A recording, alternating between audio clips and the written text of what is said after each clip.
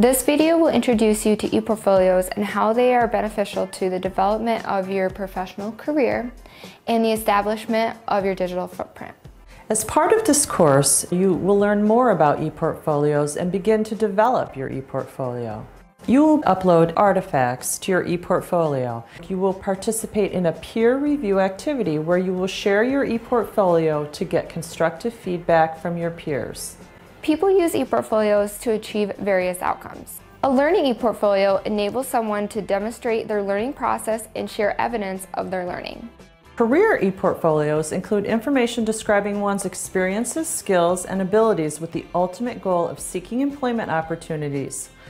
A showcase ePortfolio is used to share highlights of one's work. This type of portfolio includes visual examples, but can also include such things as samples of writing, results of scientific experiments, engineering designs, and many other possibilities. The resources in this course include a wide variety of freely available tools that can be used to create ePortfolios and to create media-rich ePortfolio artifacts. By artifacts, we mean pieces of evidence.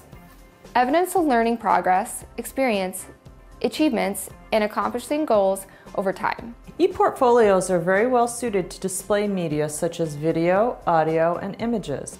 A familiar mantra relating to ePortfolios is collect, select, connect, and reflect. These are the processes involved in the collection and organization of ePortfolio artifacts.